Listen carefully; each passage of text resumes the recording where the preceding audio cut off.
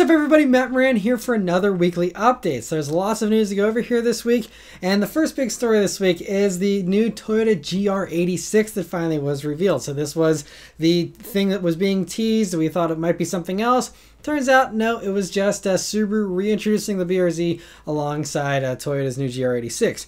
So, it turns out that, the new name that was rumored turned out to be true, but the recent rumor about the 86 being delayed apparently is not true, because they say that Toyota is saying that this vehicle is going to be on sale in Japan this fall. So, seems to be right on schedule here alongside the BRZ. And details on the American version, unfortunately, will be coming later, but in the meantime, you can see they stuck to the same formula as before, with identical sides and back end to the Subaru BRZ, but with a changed front end. So it gets a unique bumper and wheel finishes, along with different headlights with an L-shaped DRL instead of the C-shaped daytime running lights you get on the BRZ. And so let me know in the comments below which version you prefer. Personally, I prefer the BRZ.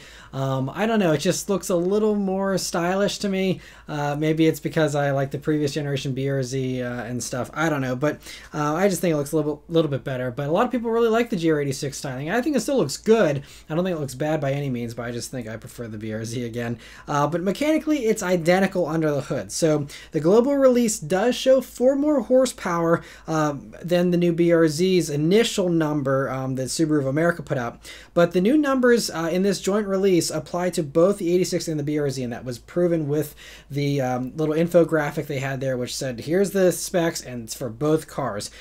So one is not going to have more power than the other. Lots of outlets this week were wrongly reporting that, saying, whoa, the Toyota gets 4 more horsepower. That is not the case. So there's either one of two things going on here. Either they found 4 more horsepower in the past few months since they revealed the BRZ, or it could be that the global version does make 4 more horsepower because they get much better, higher octane gas in Europe and Japan than we get here in the States. And so if they're rating the horsepower on crappy 91 octane gas here in the States or something, that could account for that slightly lower number as well. So whether it's 228 or 232, it doesn't really matter. You're not going to feel 4 horsepower difference, but they will both be the same. It'll either be one or the other. But anyway, so whatever the final number ends up being, like I said, it still is pretty good with 184 pound-feet of torque. Nice jump up there as well. And they say that the 0 to 60 time has also dropped by over a full second compared with the old 86. So now it does a 6.3 seconds 0 to 60. It'll be available with the 6-speed manual, which I believe is just a carryover, or the 6-speed auto, which is a carryover. And so the auto versions will also be getting Subaru's EyeSight driver assistance tech. That is only on the automatic versions. The manual doesn't get any of that stuff, which is kind of refreshing, because EyeSight tech is not great in my opinion. They also said that Toyota tuned the suspension differently to give the GR86 a different feeling than the BRZ, which is what they also said in the past one. And in the past generation, it really just ended up being like different springs. And here it appears, according to what I've been reading on the forums and stuff, it sounds like the differences could just be either stiffer rear springs or softer front springs, or some combination of the two or something. I'm not sure, but most likely it's probably limited to spring tuning, and that's about it. So the weight is just as low as the previous version, which is fantastic. It only weighs 2,800 pounds. They say there's aluminum fenders now, aluminum roof, and they try to keep the weight in check, and so that's great, even though it runs that again 2.4 liter naturally aspirated boxer engine. So a little bit bigger engine, but it's great that they've kept the weight in check. And inside it's the same as the BRZ, other than the seat trim and the infotainment system. And you will see there's 2 different infotainment systems there for the 86. The one you're seeing is the Japanese spec version, which gets a different head unit. Then you will see the left-hand drive version, which does have a more normal Toyota head unit you'll see here in the States. And so it's basically the same as the past generation. Previously, the past generation also got different gauge fonts. Doesn't seem like they changed the gauge fonts this time around, so maybe even a tiny bit less differentiation than before. But honestly, I'm just happy that both of these are continuing. I think they're going to be fantastic with this amount of power. I love the BRZ. My previous generation BRZ I loved. I just wish it had a little bit more power. And I think this could really be the sweet spot and be exactly what these cars needed. And so yeah, it's just great to see it. I'm excited to test it out and see how those improvements feel. And the GR86 also will be available in Europe, which is something you can't say for the new BRZ. Unfortunately, the new BRZ is only for Japan and North America. So if you're in Europe and you want one of these, you're going to be stuck with the GR86 anyway. But it's not a bad thing to be stuck with. It still is obviously basically the same as the BRZ and also fantastic. During this joint reveal, Subaru also revealed the JDM version of the BRZ, which is the same aside from the clear side marker lights. They also revealed some STI accessories, though, that you'll be able to get like a front lip, fender garnish there, different wheels, a carbon fiber spoiler. It looks pretty cool, as well as a STI exhaust and a few other little things. And so cool to see those little improvements there. Also, there was another new Nissan Z picture that leaked out this past week on the Club 400Z forum again. And so this one shows a bright blue interior that appears to be an option, likely pays homage to the blue interior that was offered on the 240Z back in the day. And so it's great to see that they're going to be offering fun colors. You know, there's talk, obviously they're going to probably bring back the Nissan orange. They'll have a lot of other bright colors, and for a sports car, I feel like that's what people want. I mean, yes, there's always going to be the people that want the boring white and silver and black and stuff, but it's just great to offer color, especially on the inside. That's pretty rare. So it's great that they're doing that, and I just hope we get the full reveal of the Z soon.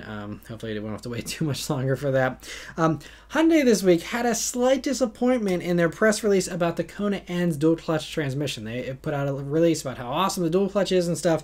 And so in it, though, it says Hyundai has specified all units of the Kona N with NDCT.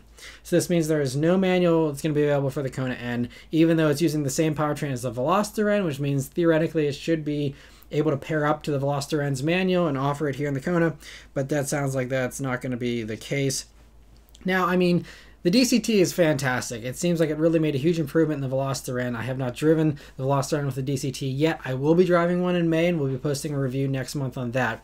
So stay tuned for my thoughts on it. But it sounds like it's really going to be impressive, and this could also mean the Kona N potentially could get all-wheel drive, because that DCT can be paired up with all-wheel drive, unlike the manual I don't believe can be. So I'm still not sure. We still don't know if it's going to be front-wheel drive or all-wheel drive or both, but, we're just waiting on all that. And I don't know when the full reveal of this thing is going to finally happen. They've been slowly teasing this thing out for months and months now. So I don't know when we're going to see the full reveal, but hopefully it'll be soon. Another bit of unfortunate news this week was that Chevy confirmed to Autoblog that they're getting rid of the 1LE option for the V6 and 4-cylinder turbo versions of the Camaro. And they didn't say why they're getting rid of it, but most likely there just probably wasn't a huge take rate for them, especially for the 4-cylinder version. I think it wouldn't be super strong. But if you want a better handling 1LE version of the Camaro, you're going to have to go for an SS or a ZL1. Or you can get one of the many, I'm sure there's other 1LEs still sitting on lots and stuff you could still snatch up if you really want. And so a little bit of a bummer they're getting rid of that. We'll see if Ford follows suit and gets rid of the high performance package for the EcoBoost, or if they stick around with that, because I don't know how hot that's been selling either. I've only seen, I think, 1 or 2 since those came out on the streets. But anyway, interesting to hear that.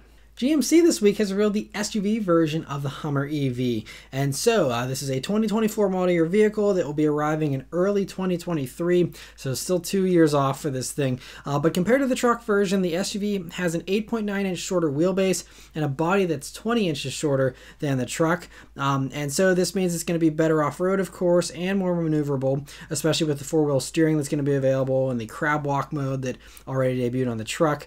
Also helping off-roading is the extract mode that can raise the SUV to 16 inches of ground clearance temporarily.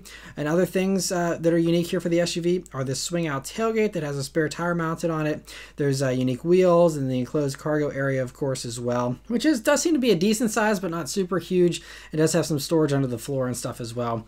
But unfortunately, because of this shorter length, another unique thing about the SUV is that it'll be slower and have a shorter range than the truck version due to having less batteries on board. So while the truck boasts, 1,000 horsepower, 3 seconds 0 to 60, 350 miles of range, all those things they were, bragging about a few months ago, the SUV maxes out at 830 horsepower, the 3.5 second 0 to 60 time, and 300 miles of range. And GM didn't get too detailed about the battery size, but they only say the Ultium battery pack has 20 modules instead of the 24 on the truck. So, you know, I mean, we're still talking about 830 horsepower, so it's nothing to complain about. Still talking about a 3.5 second 0 to 60 SUV. Very, very impressive stuff. But for this reason, I'm assuming that the truck will be the hotter of the two vehicles. You know, and everyone's going to want to have that top dog and have that 1,000 horsepower to brag about and stuff. Otherwise, everything else on the truck or on the SUV is the same as it is on the truck, including the big screens, the removable roof panels, the 17 available camera angles. They even have, you know, the underbody cameras, all that kind of stuff, and all the other features that we talked about many months ago here with the truck version. All that same stuff applies here for the SUV version. There's also a trail mapping feature, which estimates how much charge you have left and how much charge you'll have left after a trail. It can actually estimate your usage on the trail, which is, you know, kind of something that hasn't been done before. And it also ensures you'll have enough power left to make it to a charger. So that's kind of a nice little touch there. It can also be optioned with a generator that can put out 240 volts or 3 kilowatts of power to help charge other EVs or, you know, power a campsite, you know, those types of things. Although it's still, that's a far cry from the amount of power that you can get with, like, with an F-150 with their generators and stuff, but still nice nonetheless. The Edition 1 with those maxed out specs will be arriving first, starting at $105,595. And there's actually an off-road package you can put on top of that to make it $110. So very pricey. That's exactly the same price as the truck, by the way, as well. So that's another reason why I think the truck's going to be hotter, because for the same money, you get an extra, you know, 170 horsepower with the truck, an extra 50 miles of range, and a half-second faster 0 to 60 for the same money. Unless, you know, you really don't want a truck and you need the smaller size, which is still going to be a massive beast. You know, I just feel like the truck is going to be the one everyone goes for. But anyway, and so those max specs can also be had on an EV3X trim, which is 100 grand. So you can knock a few grand off that way if you want. There's also going to be a slower 625 horsepower version of the SUV that's going to be coming in 2 trims. Those will be starting at $80,000 and $90,000. And that cheapest $80,000 version, though, won't be arriving until the spring of 2024. So we're talking 3 years away before that thing shows up. So it's similar to the truck version where, you know, unless you're willing to spend 100 grand on one of these things, you're not going to be able to, you know, get one of these cheaper ones until, you know, 3 years from now. So it's going to be a long wait if you want to get an affordable one there. Although affordable is a relative term, we're still talking about 80 grand for that base model, which is still pretty pricey. And anyway, these are going to be available to reserve now, so you can go get one. I think they already said, you know, they've had tons of reservations already, so there's probably a long wait list already for these things. But yeah, cool to see that. GM also confirmed this week that an all-electric Silverado is coming with 400 miles of range, and that will be built in their Detroit factory, which is now called Factory Zero. And GM President Mark Russ said, Chevrolet will take everything Chevy's loyal truck buyers love about Silverado and more and put it into an electric pickup that will delight retail and commercial customers alike. And they didn't say exactly when it'll arrive or give any more details on it, but the 400 miles is a nice upgrade over even what the Hummer truck does. So you know, I'm guessing there's some type of extra improvement there to eke out the extra 50 miles, but very interesting. And, you know, we'll see if this beats the electric F-150 to the punch or not. I'm assuming this might be a little bit behind, but we'll have to wait and see. The CEO of Polestar this week has been teasing what looks like a sportier version of the Polestar 2 on his Instagram page, and based on the hashtags and the pictures, it appears to be lower with an Olin suspension, Brembo brakes, and bigger wheels, along with sportier bodywork. It could also get more power as well, of course, but that's hard to tell from pictures. But we'll have to wait for an official reveal before we know for sure about any of this kind of stuff. And there is the number 7 and 1 that goes along with these pictures. I don't know if they're teasing a July 1st reveal for these or something. So we'll have to wait and see on all of that. But I don't think even regular Polestar 2s are in dealers yet, or if they are, it's very early on. So you know, I don't think there's too many people that have, you know, been wanting to upgrade just yet. They haven't even experienced it yet. But great to see that Polestar is working on a better version here. Polestar also interestingly announced Project Zero, which is their goal to make a carbon neutral car by 2030. So instead of just offsetting production emissions by planting trees, which their CEO says is just a cop-out, when these other companies are like, we're going carbon neutral, and all they do is plant a bunch of trees and then still do everything else the normal way. Their goal here is to decrease emissions during the entire manufacturing process. And in some surprising transparency, they revealed that the Polestar 2 EV requires 64% more emissions to build than a gas XC40, for example, which we already knew. You know, the mining of the battery materials and all that kind of stuff does emit more, but then you make it up on the back end because you're not burning gas for the next 10 years. And so that's how, you know, EVs in the long run are more, environmentally friendly from a carbon standpoint. Even though that is the case, if they can reduce manufacturing emissions, they can drastically widen the emissions difference between gas and electric, and make these much more carbon neutral and stuff. So that's pretty awesome. We also encourage other car companies to do the same, saying car manufacturers have not been clear in the past with consumers on the environmental impact of their products. That's not good enough. We need to be honest, even if it makes for uncomfortable reading. And that is a bold statement, and I very much, respect them for putting that out there and being like, yes, it's not quite as green as, it might be advertised as, but it still is better, from a carbon standpoint, but it's not, like you're actually truly zero emissions or anything like that. And so I really like that they're super transparent. And like you said, put the info out there, be transparent, let people make of it what they want, what they will. And, it's pretty awesome, and I think you can't go wrong with transparency and honesty. So great to see that. Information continues to trickle out here on another electric vehicle, the Mercedes EQS. Last week it was the interior that was shown. This week it's the powertrain and the battery. So Mercedes gave ride-alongs to some publications and revealed some detailed specs along with those ride-alongs.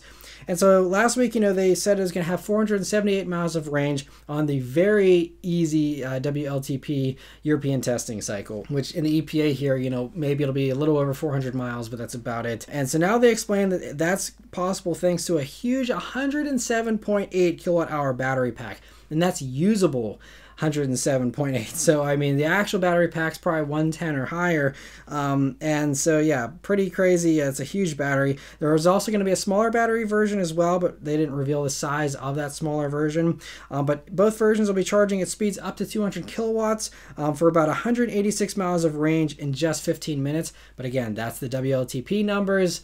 Maybe think of something in the low 100s, on our own testing. But still, to, get over 100 miles of range in just 15 minutes is still pretty good. They also revealed some horsepower figures. The base rear-wheel drive version with one motor will do 329 horsepower. The dual motor all-wheel drive version will do 516 horsepower.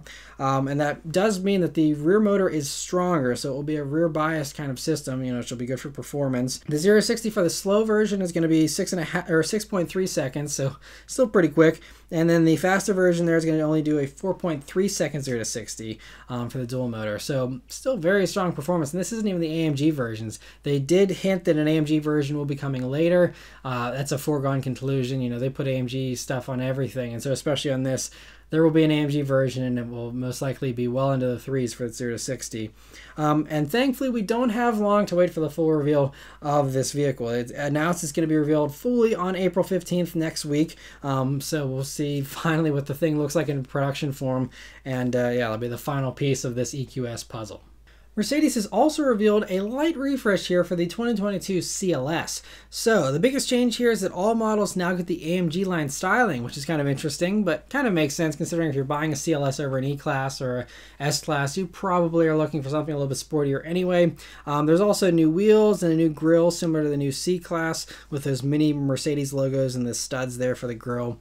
It also gets the new Mercedes steering wheel with its capacitive touch buttons on it. Mechanically, it's all the same, so no changes as far as the engines and stuff go. But it's interesting they revealed this already because they don't plan to start selling them until early 2022. So we're probably almost a year away from these things actually hitting dealers. And it's such a minor thing that they could have totally revealed this in the fall and no one would have been upset and waiting on the edge of their seat for this. But anyway, nice to see it nonetheless. Another 2022 refresh that was revealed was for the Jeep Compass. So this is the European version, but our American version should be basically identical, aside from orange side markers in the headlights, most likely. Those headlights, by the way, though, are new LED lights, and they're combined with a slightly different grille to freshen up the front end there. The back end appears to be unchanged, but the biggest change is on the inside, where it looks much more expensive than before, and I was pretty wowed when I first saw these pictures. I was like, man, that's nice. So it's got a 10.1-inch screen in the middle there available.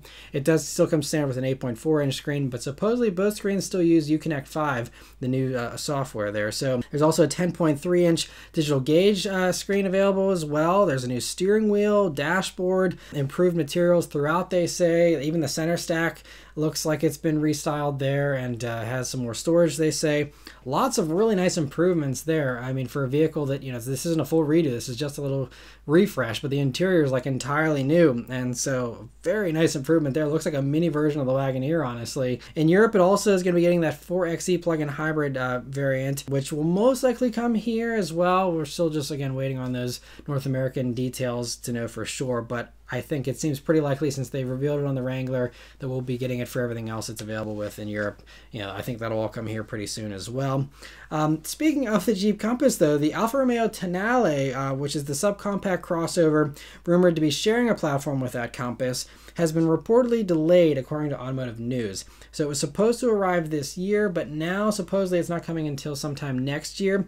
And they claim it's because the Stellantis CEO wasn't happy with the performance of the plug-in hybrid version, which most likely is that 4xe plug-in hybrid, which in its top form can do 240 horsepower, which does sound like alpha numbers. I mean, you get 280 with the Stelvio, and so for this smaller Tonale to do only 40 less horsepower, seems pretty decent. I don't know if maybe the powertrain wasn't smooth enough, or if there's some refinement issues that aren't befitting for, an entry-level luxury brand like Alfa or something. I'm not sure.